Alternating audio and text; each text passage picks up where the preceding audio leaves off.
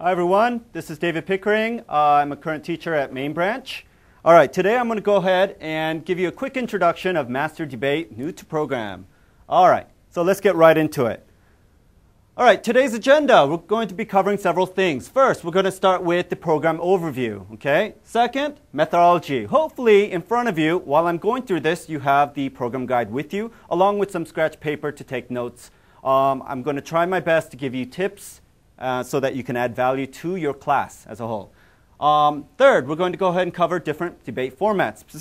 Specifically, we're going to go ahead and cover an informal style and a formal style, known as the British parliamentary debate for formal and the public forum debate for the informal, otherwise known as crossfire. All right, and finally, we're going to go ahead and touch upon the online component. Okay, here we go. So, program for masters. I personally find this class to be a very enjoyable class to teach, one of my favorites actually, because the workload actually shifts away from you so much to the students. Now, it does not mean that your prep goes down. Obviously, your prep is a little different in ways to kind of strategize how to effectively teach debate. So hopefully, this workshop will go ahead and address some of those. All right, so what's the goal of Master Debate? It's going to expose, number one, the kids to the different types of debates. Number two, it's going to help them improve in their ability to kind of think critically as they look on different world issues. And finally, in the end, hopefully their ability to persuade and to present will increase as a whole. All right? All right, so first of all, you need to kind of know the difference between the elementary and the middle school class for debate. Elementary, it's going to be a little more watered down. They're going to rely more on handouts that are available on the FTP. Number two, they're going to go ahead and have no critical speaking to worry about. Number three, no vocabulary. And number three, they're going to do one mock trial as opposed to three that's in the middle school class. Now, the difference in the middle school class, they're going to have a class book along with the reader that addresses different logical fallacies. And number two, they're going to have, obviously, the CS homework along with the vocab as well. And number three, they're going to have more mature topics such as homosexuality, gay marriage, and finally, they'll have 3 mock trials along the term. Okay, let's go ahead and cover homework real quick. This class actually has quite a bit of homework for the students, but the homework is all geared to kind of prepare the kids for the next week in terms of what the debate topic may be. So, starting with the first part, P, okay, pros and cons sheet. Okay, this is what I would also like to call the general research paper. Okay, so when preparing for a debate, obviously they need to come up with their raw arguments. Okay, and then from that, they're going to get into something called specific research, and that's when they're going to find articles supporting those reasons, right? Okay, so research would be the second point. Number three, they're going to fill out argument sheets. In this case, I put down 2 because hopefully they'll bring in 2 articles for their debate next week. Okay, number 4, they're going to come in with vocab sheets. And remember, the elementary class would not be expected to do this, okay? Whereas the middle school class, they'll have a vocab test the following week. Okay, IAP is called Interesting Article Presentation. And we'll go into this a little more in just a minute. And finally, online critical speaking, okay? The kids are going to be recording a response every 2 weeks online where the teacher's going to come in and give feedback. And hopefully, as a whole, their ability to kind of rebut an argument will increase dramatically. All right, so let's go and talk a little more about critical speaking. Critical speaking, they're going to go to a website. They're going to go ahead and listen to the initial argument by the proposition side. And what they're essentially trying to do is identify 5 logical fallacies that were committed by the proposition speaker. In response, they're supposed to go ahead and record their voice for 2 minutes, in which case they give a counter rebuttal. Okay? All right, your role as a teacher is to come in after all that's done and listen to it, write some feedback, and record some feedback. Now, when you're writing the feedback, what we're focusing on is your identification of, or their identification of logical fallacies and how effective they went ahead to rebut those fallacies. Okay? Number 2, your verbal response. We're going to focus more on the stylistic issues, in this case, their word choice. their voice, their emphasis, their use of rhetorical devices. How believable did they make their rebuttals seem to be? And finally, if you have any further questions, the manual called Master Club Critical Speaking Manual, which is available on the FTP, is very thorough with all the information and model responses. Okay? My biggest suggestion to you is to kind of make a template of the 5 logical fallacy responses and kind of adapt it to each student's answer. Remember, you're getting paid 4,001 for each of these responses, so hopefully you can cut down the time a little bit. All right, let's go to IAPs. Interesting article presentation. Now, I've seen some classes where students have actually brought in an article, got up in front of the class, and just talked about the article. Hopefully you as the teacher can kind of move on to kind of address a few more things besides just talking about the article. What the kids need to do is find an article that is based on a serious topic, a serious issue, and something that's kind of relevant to current times. They're going to get up there, summarize for maybe about 30 seconds, and try to find what other underlying themes might be at play causing this issue to happen. And it doesn't necessarily have to equal the issue that's portrayed in the article. And from that, hopefully the kids will go ahead and get a lot of practice for their final presentation at the end of the term. Okay? Now, realistically, you're not going to have enough time to get everyone up there. So to draw everyone else into the discussion, I would go ahead and have the other students go ahead and ask questions along the line of their presentation or following their presentation. I usually tell my students, if they ask great questions, keep that speaker talking. They don't have to go next. All right? But anyways, it could be a lot of fun if it's done right. I would go ahead and challenge you as a teacher, maybe after 3 and 4 weeks, go ahead and give them index cards and tell them to write only 5 keywords instead of relying so much on their script or their article. All right, anyways, but remember, the key focus is to prepare for their final presentation at the end of the term. Okay, moving on, logical fallacy lesson. In class, you're going to be addressing 2 new logical fallacies per week. And hopefully along with the introduction of those fallacies, you can go ahead and give some examples as well as kind of teaching them how to attack those fallacies when it comes up in an actual debate. All right. For elementary class, you're going to be going over a little more debate skills and a little less on the logical fallacy side, whereas Master Debate 102M, you're going to go ahead and go into more of the logical fallacies. All right, this can be a little tricky sometimes, but remember, for C2 debate, for Eagle, Albo Plus, the kids have already been exposed to the common types of fallacies. All right, so they're pretty good at identifying them. They're just not very good at attacking them. The kids, in all honesty, in my classes, still get mixed up. They think everything's slippery slope, or if somebody has an argument opposing the other side, they automatically think it's ad hominem. So clarify the distinctions between each fallacy. All right. You as the teacher, I would kind of recommend that you kind of know on hand how to identify and attack maybe 25 to 30 of the fallacies that are commonly used. Okay? Stay away from getting the kids to learn too many of the fallacies and getting them all mixed up. Aside from that, a couple tips. Online critical speaking, as it will go over rebuttals, I would go ahead and the week prior to their online submissions, go ahead and give them that piece of paper with their script and see if they can kind of identify some of those fallacies. And if you go ahead and cover it in class, obviously they're going to feel a little more empowered when they do their online submissions. Okay? Okay, roundtable discussion. As you can see here, I'm not really going over the time restrictions for each of these components, as each master teacher, they kind of bring in variety into the classroom. Obviously, one week they would focus more on the roundtable discussion. Other weeks they would cut down on the logical fallacy lesson. So that discretion I leave up to you. All right, for roundtable discussion, the kids are going to get into groups. And they're going to go ahead and share some of their articles that they found and figure out which articles would support which arguments and kind of strategize how they would like to approach the debate when it actually starts. Okay?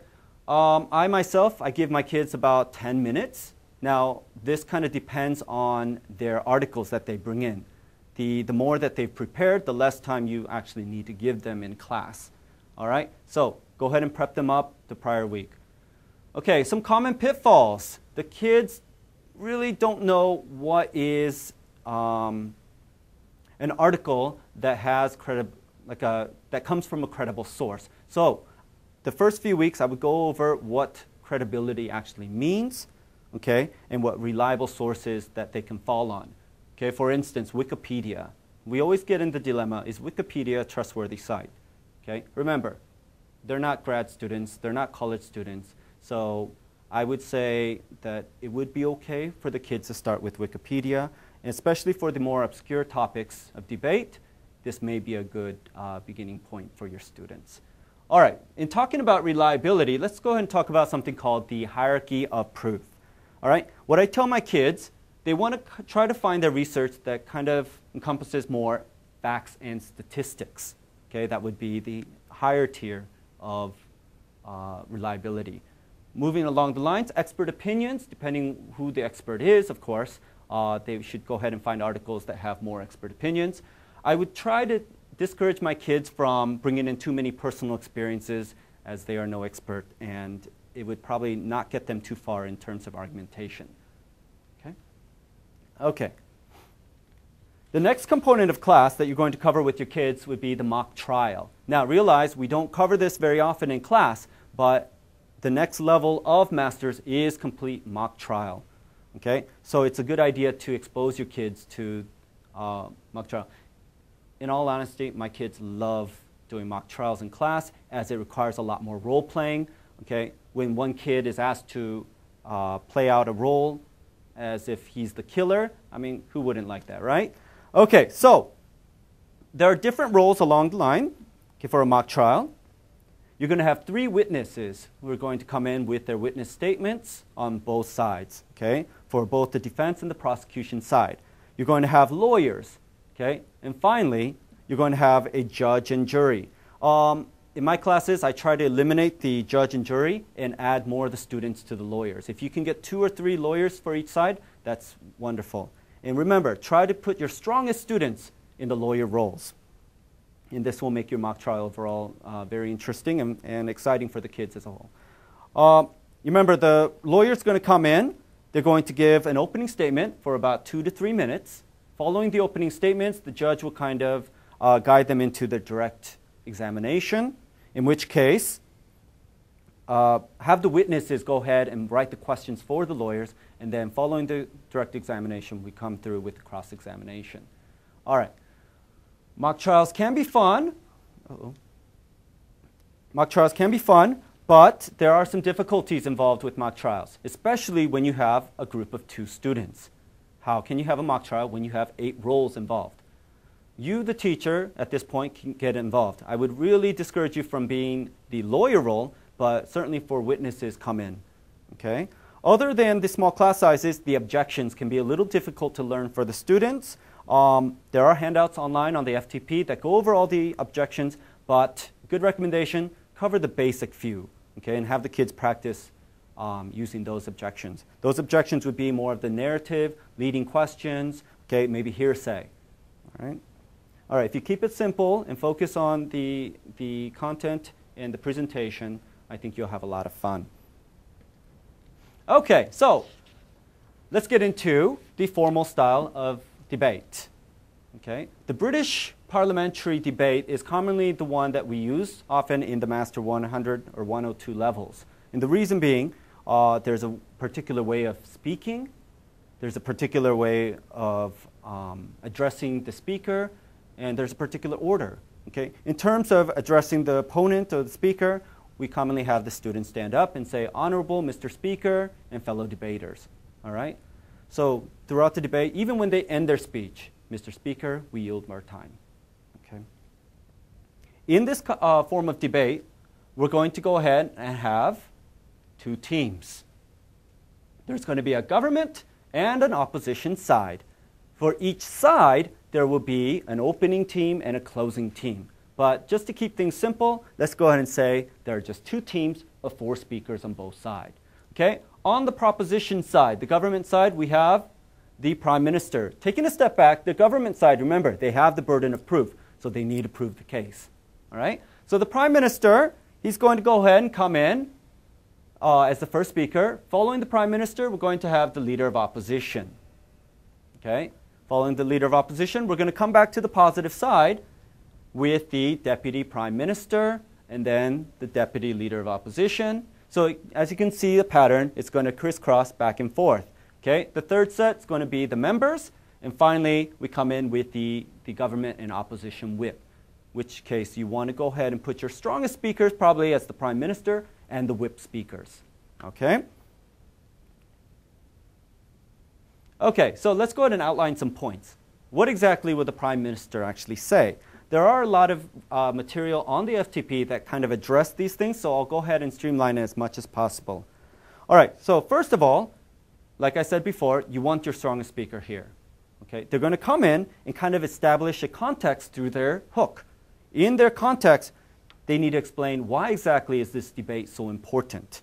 Okay? How does it apply to them? How does it apply to Korea? And finally, why is it relevant as a whole? Following the context, we're going to go ahead and address the stance. And remember, they're going to go ahead and carry out the common debate language. Okay? Following that, they're going to go ahead and define the terms. We're going to address this a little more with the next role coming up. And then finally, signpost their team's arguments. And what I mean by signpost, pretty much they need to go ahead and speak their arguments in a way that allows the judge or the adjudicator to go ahead and take notes. At any time they look at the judge and the judge is not taking notes, they're obviously losing points. So we're going to say what we're going to talk about later. And that's what signpost essentially means. Okay? All right, the Leader of Opposition, pretty much the same stuff. The only difference is they can challenge the definition that the Prime Minister gave. Okay? Sometimes the Prime Minister will give a definition that's biased and that creates kind of a difficulty in terms of the Leader of Opposition coming in and creating a clash. In that case, they can challenge the definition and give a new one. Okay? Just to keep things fair though, you as the teacher, I would go ahead for the first several weeks, just give them the definition. And that will kind of avoid the situation as a whole. Okay, moving along the lines. Okay, the Deputy Prime Minister, exactly as it says here, they're going to go ahead and rebut, and they're going to expand on their arguments. Okay, now, taking a step back, remember, Prime Minister and Leader of Opposition, they went ahead and expanded on 2 of their 4 arguments, and then the Deputy Prime Minister and Deputy Leader of Opposition expanded on their last 2 arguments. Okay? So, what exactly is the member going to do? The member has an important choice to make here. Okay? Number 1, they can choose to go ahead and bring the debate into a new area, okay, and this might strategically help them win the debate, or they can go ahead and just rebut what the opposition had rebutted against their first speaker. Okay? So in this case, we'll call it rebut the rebuttals. But remember, effective rebutting of rebuttals requires a lot more evidence, okay, rather than just their opinions. Okay? And the member of the opposition is going to come in with the same deal. All right, so what's missing? The whips. Okay? So let's go ahead and address the whip. The whip is going to be the game changer. I have seen a team that just did horribly in their first 3 initial speakers, but then they saved their champ for the whip, and they won the debate.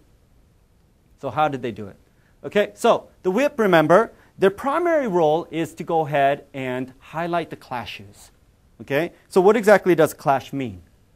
It means that all the points through the debate that they disagreed on against the other team, they need to go ahead and prove that they've come in and destroyed those arguments. Okay? And that's essentially what they want to do in a whip. Along the lines, continue on, they also need to go ahead and work on style. Okay? I recommend that you save the strongest speaker because hopefully that speaker is going to have a lot of style. And in this case, they're able to leave a lasting impression with the judge. Okay? They're able to go ahead and communicate with the judge if the judge was kind of leaning towards voting for the opposition team or the other team, why would that be a grave mistake? Okay? And finally, they're going to go ahead and close up any last-minute rebuttals or attacks. All right? Okay. Some other rules that you need to know for a British parliamentary debate. Okay? Obviously, address the judge as Madame or Mr. Speaker. Okay? You need to end your speech with, I yield my time.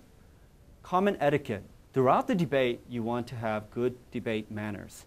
Okay? So in this case, applauding when a speaker comes up, applauding when a speaker sits down. So you, the teacher, need to train your students to actually carry out these different forms of etiquette.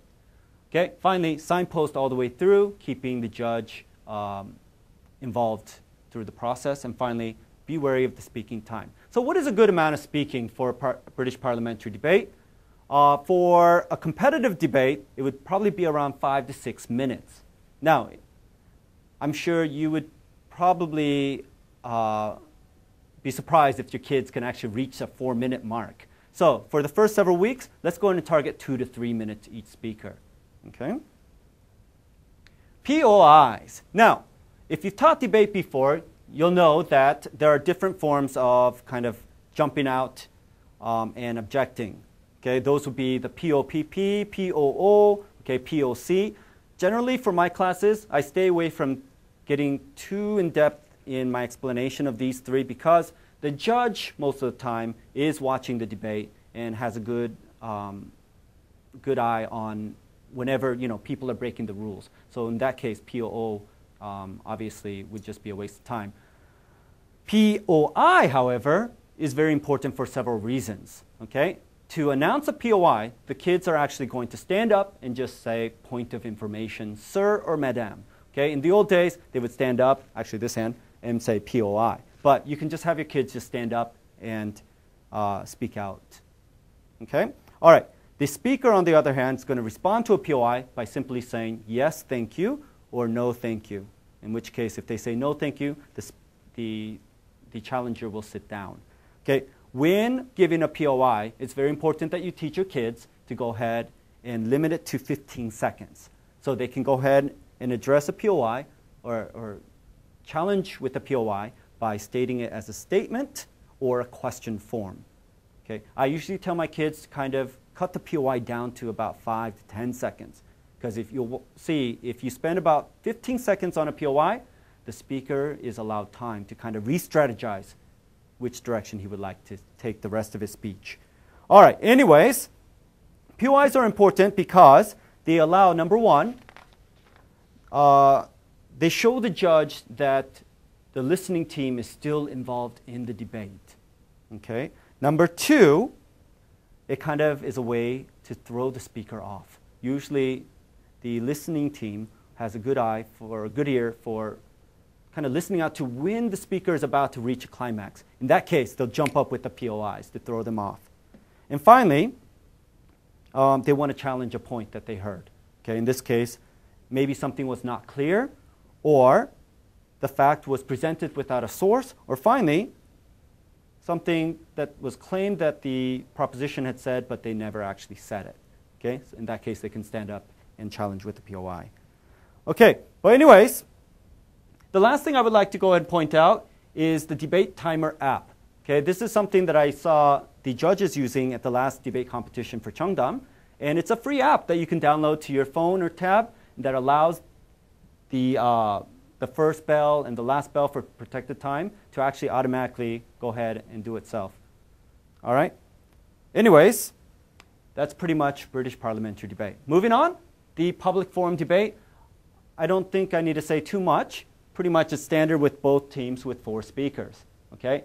Now, they're only going to have 3 constructive reasons on the con side, 3 constructive reasons on the positive side. The only difference is, in between each set of 2 speakers, we're going to go ahead and throw in a crossfire debate. Okay? For the first 2 crossfire debates, I would just go ahead and have that speaker for both sides stand up and argue their points against each other. For the last crossfire debate, we call it the grand crossfire. Let's have the whole class stand up and do just an open crossfire rebuttal. Okay? As you can see, this kind of lightens the mood and gets everyone on board and having fun. Okay, anyways, that concludes our workshop for today. If you have any questions, please refer to your program guide. As always, it's been a pleasure. Take care.